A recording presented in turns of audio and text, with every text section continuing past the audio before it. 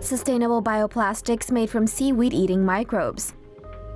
Every year, 8 million metric tons of plastic end up in the ocean, but a special seaweed-munching microbe could be a sustainable alternative.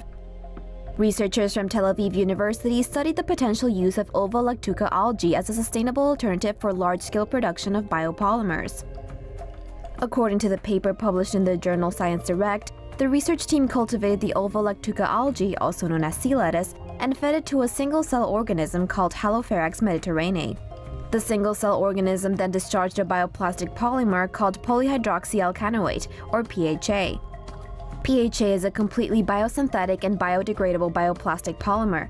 Products made of PHA generate zero toxic waste and are completely recyclable into organic waste.